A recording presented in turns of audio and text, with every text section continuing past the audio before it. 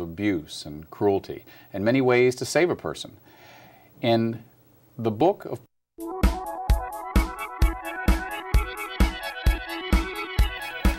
There are many ways to explore issues of abuse and cruelty, and many ways to save a person. In the book of poetry, A Penny Saved, we're going to learn how a woman can be saved through poetry. My next guest, poet Arisa White. Welcome. Thank you so much for having me. Tell me, of course, the title is a play on words, obviously. Yes. Tell me, who is Penny and what is Penny's problem? Okay.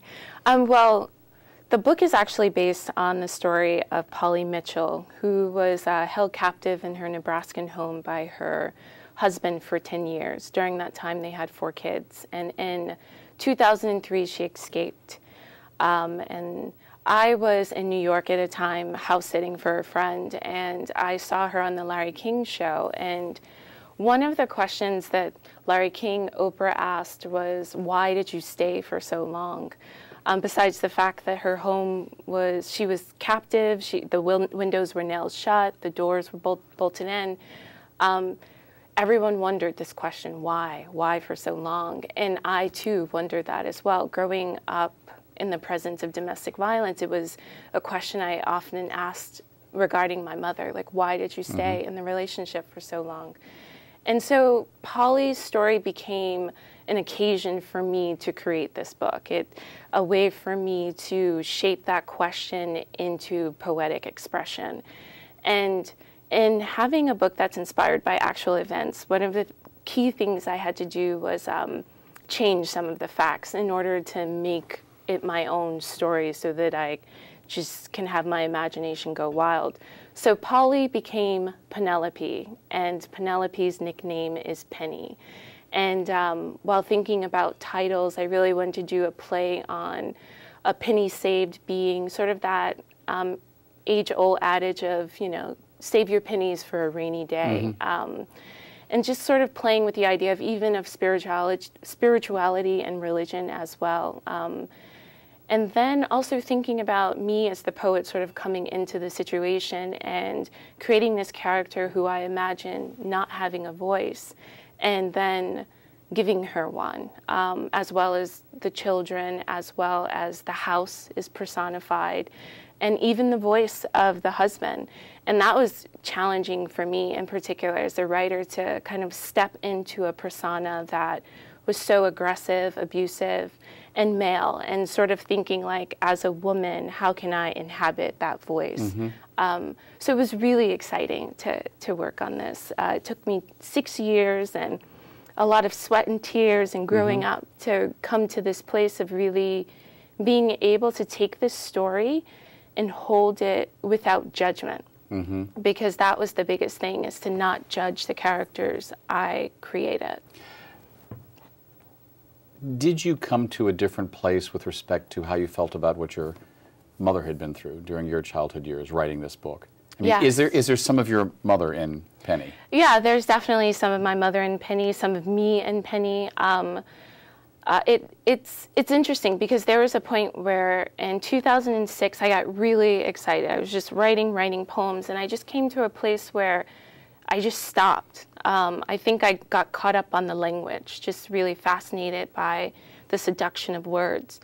And then I realized that I was writing from a place of judgment, from a place of recognizing that I actually thought that this woman had no intelligence, that women in sort of these extreme situations are caught up in whatever kind of intimate relationship where there's violence and abuse is, you know, I question their intelligence. And so for me, I had to do this deeper excavation of why. Why do I think that? Why? And then it instantly came back to my mother, my relationship to my mother, and the lack of respect that developed as a result.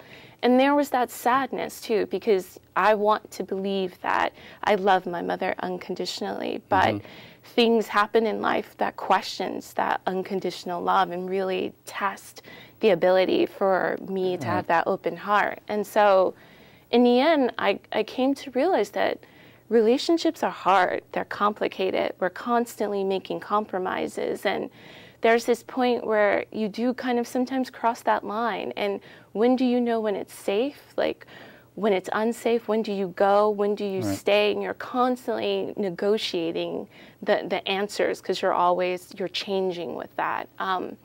So I think I got to this place of just really being more open. Mm-hmm. You said that at times you would, through the writing of this poem, question the intelligence of, quote unquote, women like this. Did this allow you to maybe somehow, well, I once heard one of my favorite college professors say that you only grow up when you learn to forgive your parents. Yes. Did you learn to forgive your mother a little bit through this? Yes. Did you become less her daughter and more just another woman? Yes, definitely I did. And it's also going through relationships on my own. You know, I'm in my early 30s. I went through different relationships in my 20s where I really thought, like, oh, I'm going to spend the rest of my life with this woman. I'm going to do this and I'm going to do that. And we get into those hard places where all of a sudden I'm like, oh, hey, this is pushing up against my values. But then I had to question, where did those values come from? And so it was just, I think it was my own growing, my own opening up my heart and not trying to be like the perfect daughter or the perfect girlfriend or the perfect woman. That allowed me to kind of let go of all of those sort of chains. I think they're just like the way in which we can get sort of tethered to these ideas and perceptions of who we are and who we should be in the world. So how do you write? I mean, every poet I've ever known, myself, I write poetry, not professionally, but I've never heard anyone who writes poetry say they write it the same way.